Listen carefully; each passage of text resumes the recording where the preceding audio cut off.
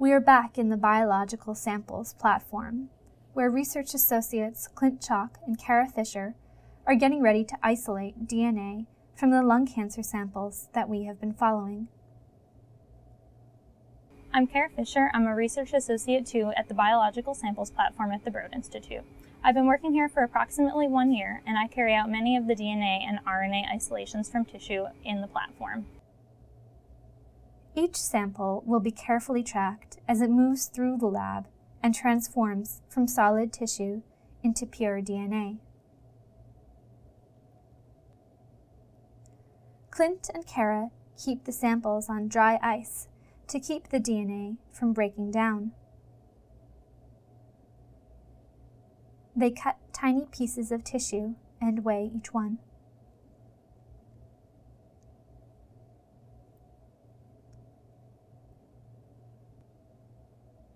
Clint adds metal beads to each tube. He then puts them into the tissuealyzer, which shakes the samples vigorously.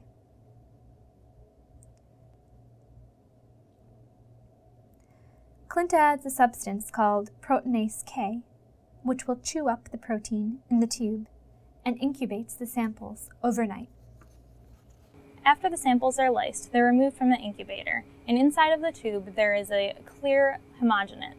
This can also often be brown or yellow, sometimes even red, depending upon the tissue that's been used. Cara is washing the samples, adding chemicals that will help flush out any material that is not DNA.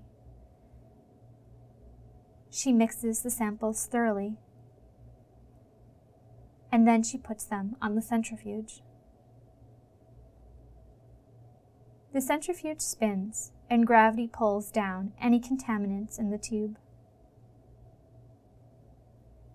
Cara discards the unneeded material. After washing, it's time to elute the DNA. In these steps, the DNA is caught in the tube below. This is the final result of Clint and Cara's efforts, a clear, colorless liquid containing DNA. Next week, Clint and Cara's colleagues will run quality control to see just how much DNA has been isolated.